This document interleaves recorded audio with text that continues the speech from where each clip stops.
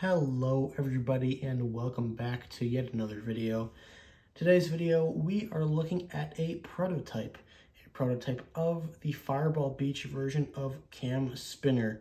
Definitely one of the weirder prototypes in my collection, although there really isn't any normal prototypes the more that you think about it. Recently got this guy off of eBay from China for just I believe $40, so not too terrible. Within the same little package that I got the factory custom Chris Roman from my last video, and another factory custom that I'll be seeing in the next video. And I don't know why I'm really hiding what they are, because I've already posted them on my Instagram. It's this golden Lightning McQueen right here. But that's for next video. This guy, I realized once he arrived and I was trying to take pictures of him, I actually do not have a normal Fireball Beach Cam Spinner. I think he was maybe exclusive to one of those 4-packs, and it was one of the 4-packs that I did not end up getting.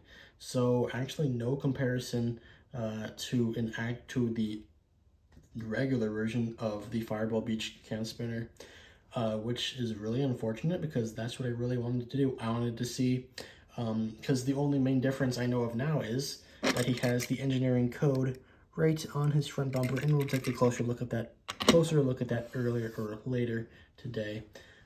And that is going to be difficult to do because, as I mentioned in the Chris Roman video, this is a very, very shaky setup right now, especially with this flashlight kind of sitting in the way. You see how when I move the flashlight to different spots, it changes the shadows a lot.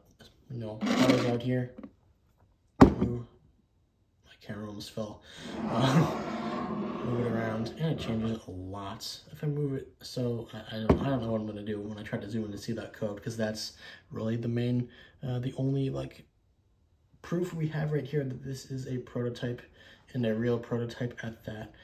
This should be a real prototype. I don't know why it wouldn't be, but I know there is maybe a few sketchy prototypes that float around out there, and I'm not talking about the ones that are obviously just like painted over and put on eBay for like $300. I'm talking about like fake engravings, which honestly at that point there's so few of those that they're actually probably rarer than the prototypes themselves, which is really interesting. Let's take a look at this guy. I mean, it's just normal Cam Spinner, and we do have a normal Cam Spinner to look at him, to kind of compare him to today. With the Fireball Beach decals, you have like kind of like a paler, more matte finished front end.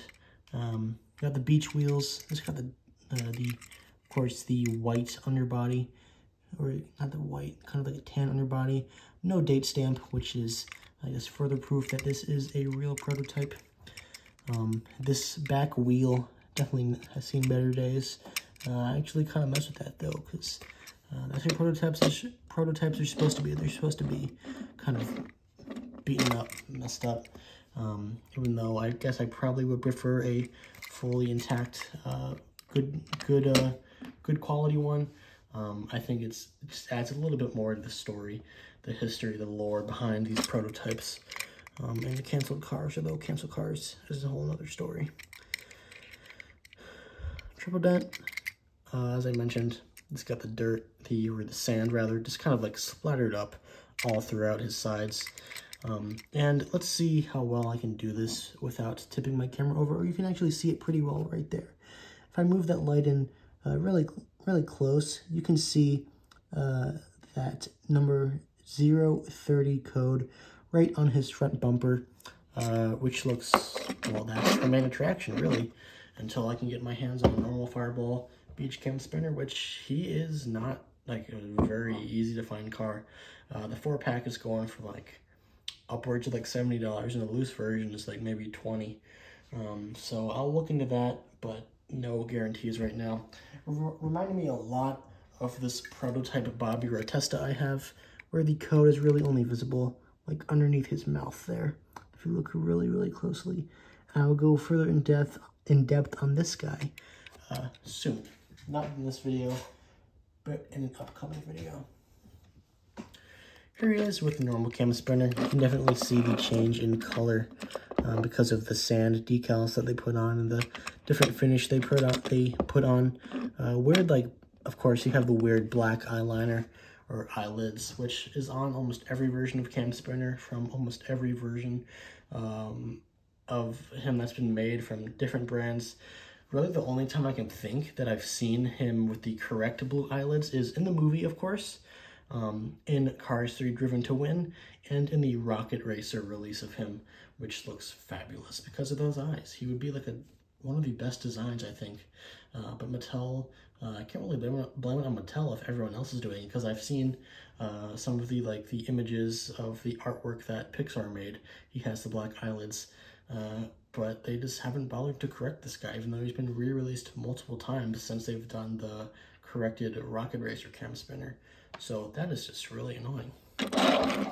See there, the white rims kind of obscure the fact that there's a bunch of sand in there, because very similar colors, you know? Backside, no rookie stripes on the Fireball Beach Cam Spinner. I wonder if that is intentional or not. I'm gonna guess that it is not, because right here, and I will just kind of have these out to kind of compare what the actual Fireball Beach differences would be. I have a normal micro rotor and a Fireball Beach cam rotor, or micro rotor. One on the left is the Fireball Beach version. You can see the decals definitely not as strong as they are on some of the other Fireball Beach cars, but you can see no rookie stripes on that Fireball Beach cams or micro rotor, and you do have rookie stripes on the normal Thailand cam rotor or micro rotor. Dang, I cannot speak today. So I'm guessing that's not intentional, which is kind of lame. I thought maybe, just maybe, that would be like a little difference from the real thing. Not really sure why I have this guy out. This is the normal, or the Fireball Beach Lightning McQueen, just to kind of show you what the Fireball Beach cars would look like. You can see how it's the finish has definitely changed, and there was a lot more. I'd say the sand is a lot more noticeable on McQueen than it was on Michael, or on this prototype of Cam right here. Last little comparison. Another car, I'm not too sure why I pulled it up. Probably because it is a blue next gen with an engineering prototype code. And that is my prototype Steel Blue Jackson Storm. And this Jackson Storm is kind of who I'm hoping that Michael will turn out to be, with multiple noticeable differences. The main difference for, I'm just trying to look at this guy in close up with my own two eyes, not the camera. The main difference is that the Steel Blue Jackson Storm, the igniter logo is like almost invisible, and he doesn't have the painted blue wheels. And I could do a further in-depth video on that. I might have done that in the past.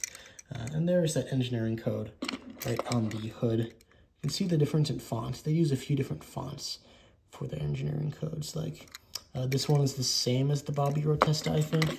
Let's see, I have this guy right here, this Fillmore.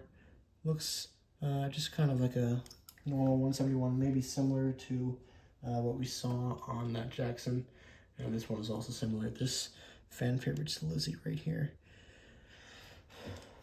All right. That is pretty much it for today's video. A prototype of Fireball Beach Cam Spinner. A very interesting car to have a prototype of, kind of random. Haven't seen any others like this before. So yeah, thank you very much for watching today's video, and I will see you all next time. Goodbye.